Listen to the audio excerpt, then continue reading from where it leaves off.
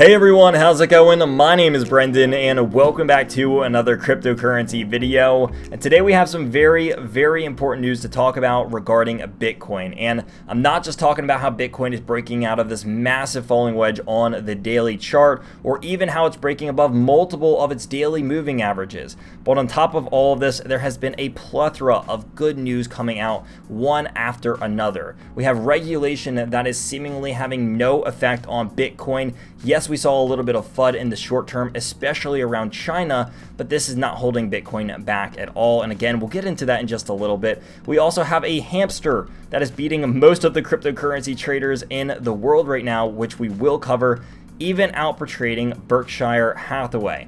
More to come on that later, but we also have the most amount of crypto ATMs that we have ever seen in North America, and this number is continuing to grow. We are seeing adoption like we haven't seen it in the world of cryptocurrency before. Of course, welcome back. My name is Brendan. If you're new to the channel, it's great to have you. We're trying to hit 10,000 subscribers before the end of this year, so if you are new here and you like what I have to say, make sure to stick around and hit that subscribe button. But let's go ahead and dive on into this. Now, I want to talk about a little bit of technical analysis first, and then we're going to get into some of these news articles.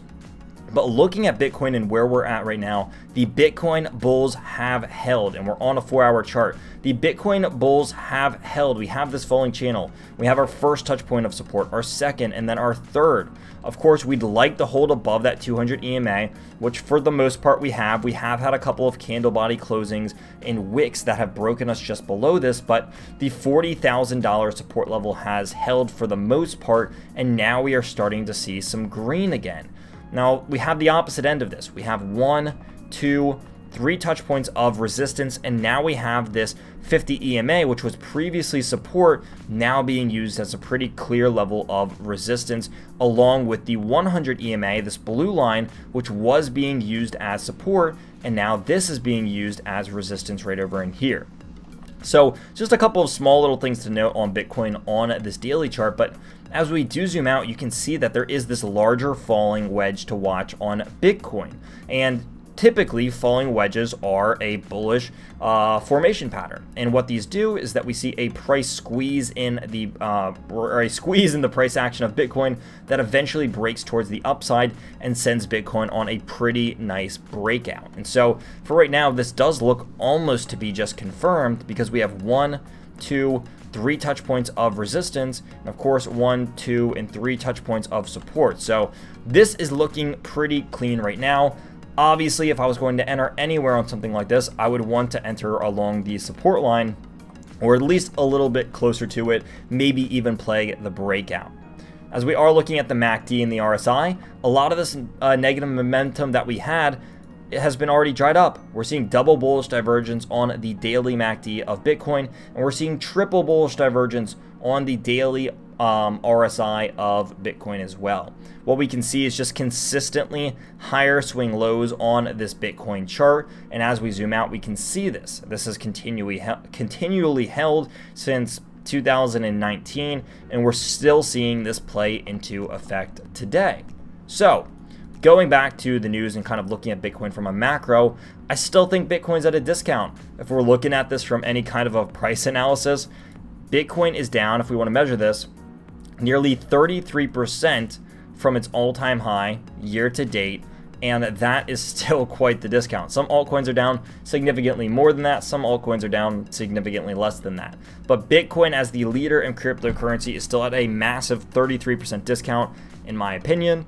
With the belief that it can go back to its all-time high. But going into some of this news, we have seen all sorts of just everything coming at the cryptocurrency market, all sorts of FUD coming out of China, trying to bring down the price of cryptocurrency, whether it's the traditional markets falling, or it's a fear in real estate, or it's a fear in the Chinese markets, whatever it is, even if it's regulation, we've seen it all.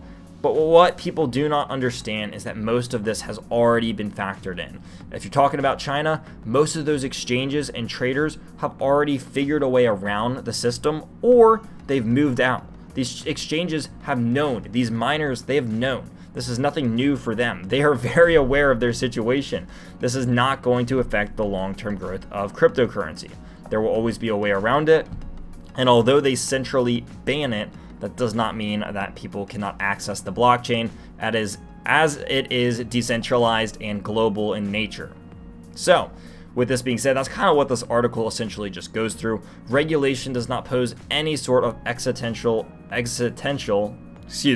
threat to crypto, coming out of a couple major sources. Now, this one has to be one of the most interesting ones to me, as Mr. Gox, the crypto trading hamster, is beating human investors. And this is actually true. You can actually watch him live and even try to interact with him. But the way that this works is that he is a wheel that will spin him to one of, I believe, 32 cryptocurrencies.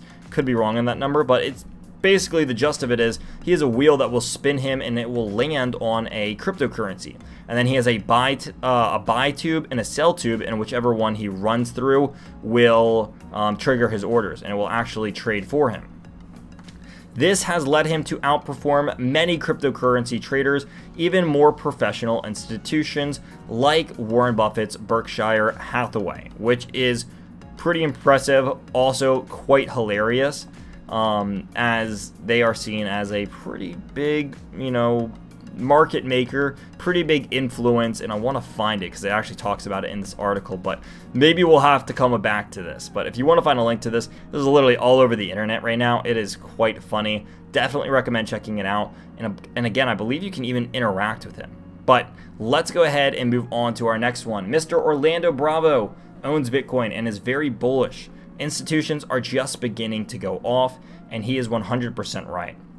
This year alone, in 2021, we have seen more institutional money come into the world of cryptocurrency than we have ever seen in its history. Whether that has come through play-to-earn games or NFTs or smart contracts, decentralized applications, businesses, whatever you want to call it. This is a booming industry. I wish I had the article. I was reading through stuff yesterday talking about how cryptocurrency related jobs are up almost 1,500%. They are in such a demand right now, especially blockchain developers. I mean, if you know how to do this stuff, you're in high demand, you're going to get paid really well. Everyone who has had some sort of a cryptocurrency or blockchain related skill prior to this, maybe even years prior to this, are most likely sitting in pretty good hands right now as the industry continues to explode. People are starting to finally realize that if you are not a part of cryptocurrency, you have started to miss out on something seriously massive. And even though we're at a massive discount, people will continue to not buy the dip and they will continue to buy the rip. So I would imagine that a lot of people that have said that they have missed this run will buy Bitcoin when it reaches its all-time high of $65,000 again, and they will not buy at $43,000 because it's simply quote-unquote too risky for them.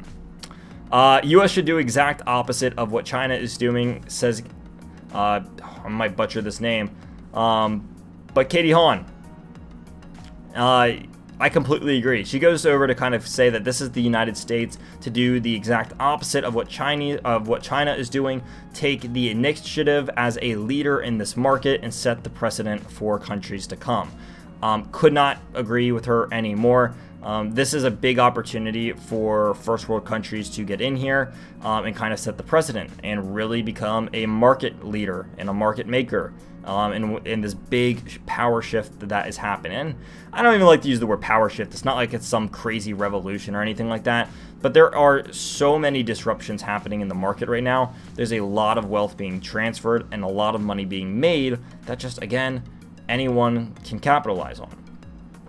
This one I thought was really cool. The most amount of Bitcoin ATMs that have ever existed are now in place in North America.